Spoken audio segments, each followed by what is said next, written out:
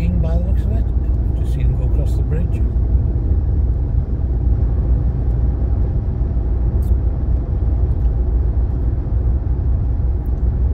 Speed limit's 70, I think, or 60, I think.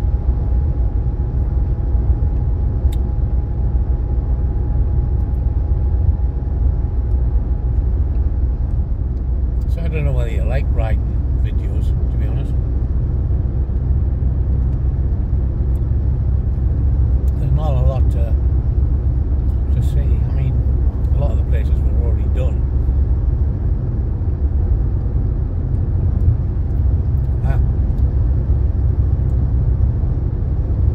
We have a tractor on our side. We've got overtake. I'm doing 65, and these two cars behind me are gaining quite quickly. Will indicate get out in front of them so they can't get past.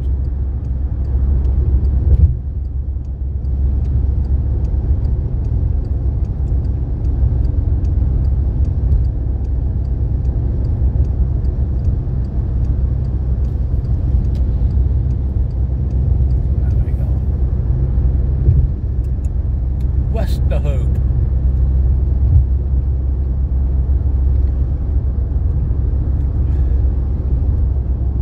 Probably that was the name of the builder. Wester. Oh God, I need hope.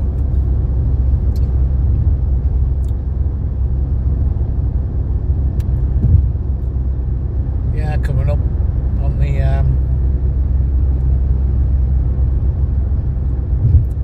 one.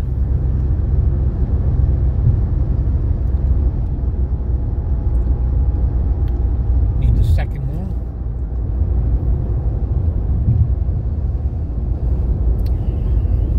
The A1's quite busy down towards Leeds. It's got a lot of work going on there.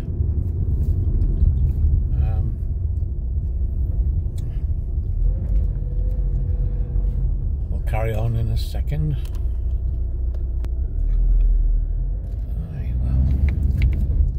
After a 3-minute wait there. Good to have a pause on the camera.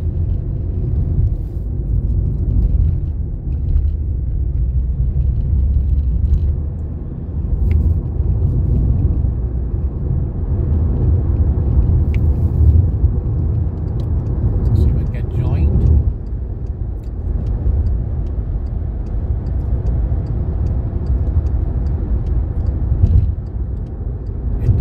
Yeah.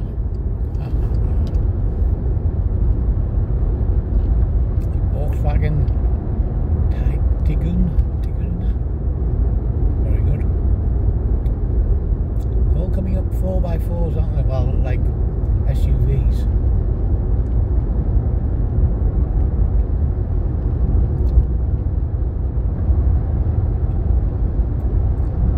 We're kind of stuck behind them for the minute. The traffic behind us.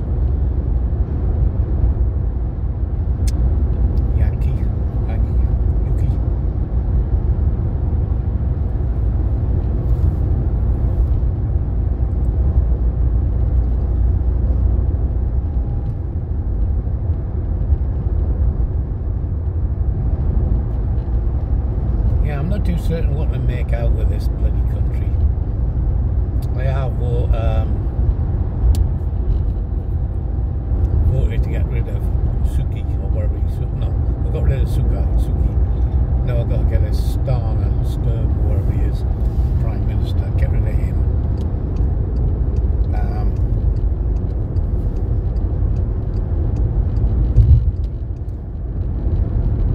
Yeah, get rid of him.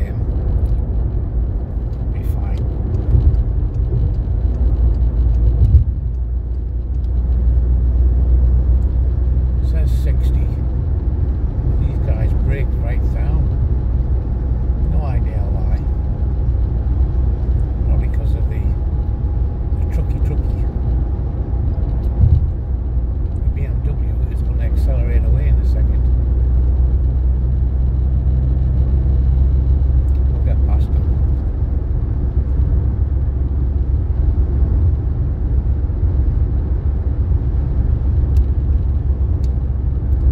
get the 10% over that now. If you're breaking the speed limit more than 2 miles an hour above, you get a ticket.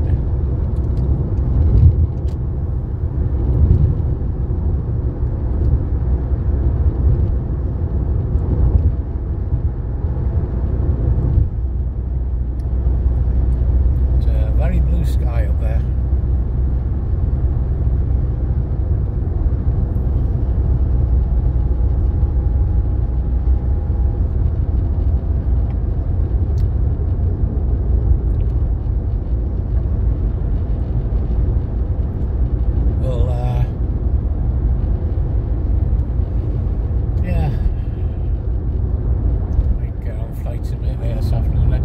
This morning, if you watched my vlog, I actually walked almost 2 miles this morning.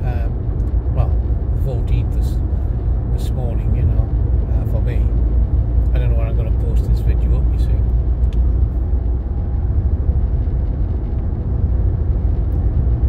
It was an enjoyable walk, but a tiring one. Because I had the doctors on the other day to me. 4 years now since I had my operation. That is a long time. It's gone quickly, it really has.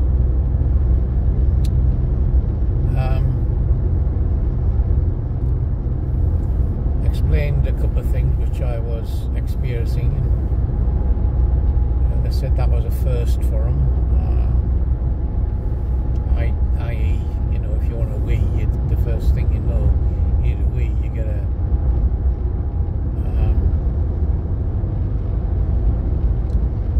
sudden urge to go to the toilet. There's no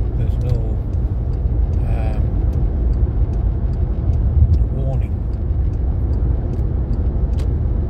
When you gotta go, you gotta go.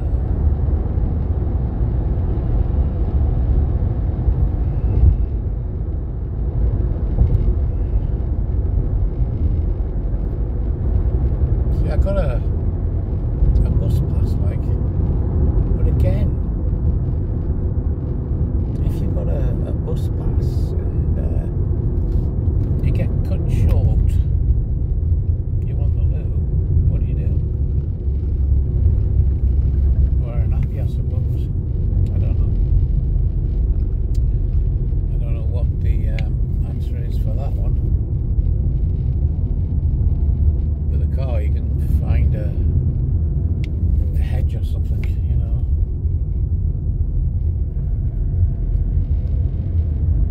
Or pull into a supermarket or a garage.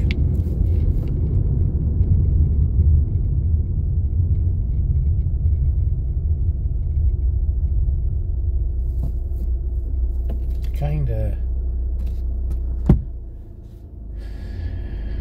worry about the future, like. What with the aches and pains I've got, the arthritis and repairing my stomach, it's well, I'm losing my teeth. I can't get on with dentures either, so I don't know what to say to that.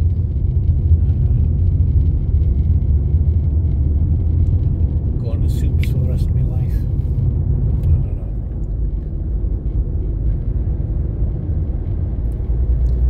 I don't like anything in my mouth, you know.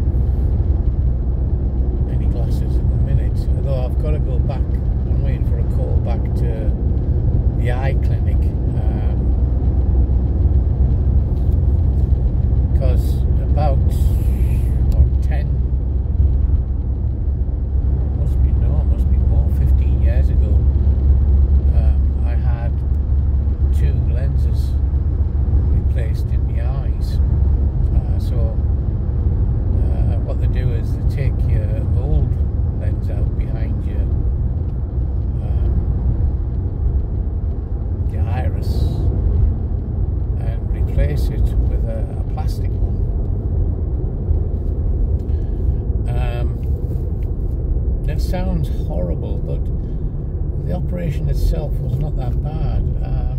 There's no pain. And it was quite strange where you hear a machine talking and it comes up with like serialization, and you get the water going across your eye, and then incision, and you see your eye wobble, and then it says something like removal, and at that point you see this like petri dish slide out of your eye, and as it slides outwards you can see all your cataracts on it, and then at that point you have no focusing issue. You haven't got a focus center point, so what you see is the theatre lights that you see go into one of those kaleidoscopes. It's very pretty, you know, how it goes around, but you see nothing other than that. And that would kind of worry you if that's all you saw. But anyway, after that, there's a tap of your eye, and this new petri dish comes in, and it's nice and clear. Well, they're plastic, so you wear a patch for a couple of hours, and then this patch has holes in so you can see the outside world. It's a way of training your eye to refocus. And to be honest with you, the eye improved 81%. You know, I was seeing everything. It was like going from 720k to 4k. It was very good. But now over the 15 years, the body has started to react to the plastic, and it's put these chemicals onto the lens to try and get rid of it. Antibodies, or whatever you want to call them, and they are causing defocusing and everything else. So I went in, and you don't get strapped down, you just hold your head still and look forward, and this guy gets a laser out and starts to laser away inside your eye. But my problem was that the impaction on the plastic lens was at the top of the eye. So as he was lasering this stuff away, we had gravity working, pulling the bits down. So I said to him, Space Invaders. He just smiled. So anyway, he got half done. And he says, I'm going to have to call you back to finish it off. So that was a few months back. So I'm waiting now to go back and have the rest of the eye done. And at the minute, I get black floaters going around. They're getting less and less. But I was walking around the park, and I was seeing all these insects flying around me. But if I closed that eye, there was no insects. And it was all these floaters going through the eye. And you think, really?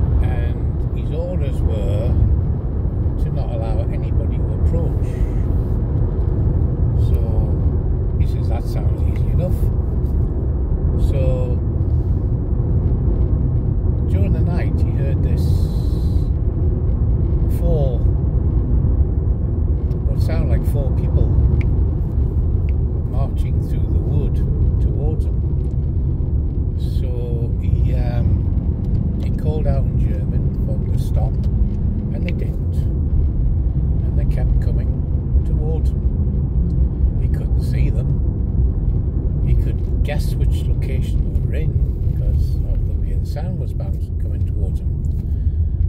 So he looked. He couldn't see them. So what he did next was he took aim, and again he shouted out to them to stop. Nothing happened. They wouldn't stop. It was still coming. So he had given the correct warnings. So he went and took a shot.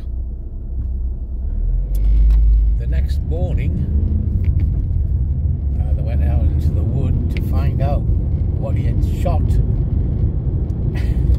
And it was the farmer's prize horse that got loose. And it was the 4 feet that was making the noise. So he was not particularly happy, the farmer, and they had to give a lot of conversation to the farmer. But what do you do in that situation if you're told not to allow anybody to approach and use lethal force? If they keep approaching you, that's going to stop. But nowhere in the rule book do they say if it's an animal, you've got to, coax it away. I mean, when I was in the Air Force, I was in Cyprus, and they give me a rifle, and said, right, there you are, there's your rifle, go out and guard. And I went, okay. And he says, if somebody approaches you, you've got to say, holster matador, holster matador, holster matador. Then you've got to say it in English, halt or I'll fire, halt or I'll fire, halt or I'll fire. At that point, you load the weapon, cock it back, and you shout out again, holster matador. 3 times in English, halt or I'll fire. And he says, then you fire, and you aim for the centre of the body. Now, if you miss him or you wound him, you will get done for misuse of the military weaponry. If you shoot him and he's dead, and they find out he's deaf, then you will be done for murder. And I went, okay, have your gun back, I'll call for you if anybody comes towards me. I mean, come on. It's a hell of a responsibility, that, isn't it? You've got so much to think about when you're in the armed services. Your rules and regulations, and I am not in any way shunning that. The best part of my life was in the Air Force, and it's made me the person I am today. And a lot of people, youngsters of today, should have that drilled into them to respect, but it's not going to happen. Our country has gone down now, and a lot of people wouldn't actually survive the armed services. Anyway, we have arrived 24 minutes into Ashington, so we're going to carry on a little bit further to Asda, which is about 2 minutes further on, and that'll be it. Okie dokie. If you want to join me on other driving ventures, let me know and I'll do them. I'll catch you later. Bye for now.